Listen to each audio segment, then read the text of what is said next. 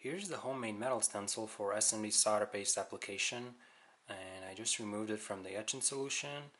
As you can see, this is aluminum from a beverage can, and I transferred toner to this using transparency film, and then I touched up the less perfect areas with a Sharpie pen.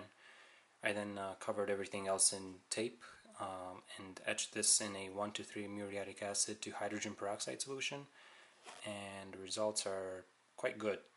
The next step would be to remove the tape and then remove the Sharpie paint and the toner, and I'll do that by soaking the stencil in acetone for a minute, and the toner should wipe right off. And here's the final result after applying the solder paste. All the pads are well covered, and even if it's not perfect, this is much better than applying solder paste by hand because all the pads have an approximately even amount of solder, and it's obviously much faster. Here's the jig that I made for applying the paste. I just taped some scrap PCBs of the same thickness as my target PCB around it, and I taped and aligned the stencil over my board, and I then would put solder paste on top here, and I would spread it across using a cutter blade or a similar tool.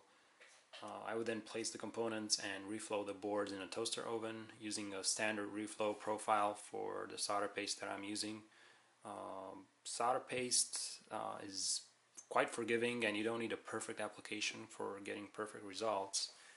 And I really like this beverage can aluminum for making stencils because it's very strong and flexible and doesn't bend easily or crease easily. A small challenge is to unbend it from its cylindrical shape after you cut it out of the can, and also don't forget to sand off this interior protective layer, which will prevent etching. You might also want to sand off this exterior paint. It helps with seeing the pads coming through when you're etching.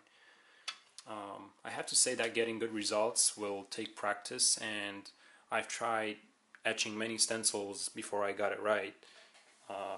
For details on how to properly print the cream layer on the stencil and shrink the pads, check out my blog at lowpowerlab.com. So I hope you enjoyed this video and you're now ready to try to make your own metal stencils at home.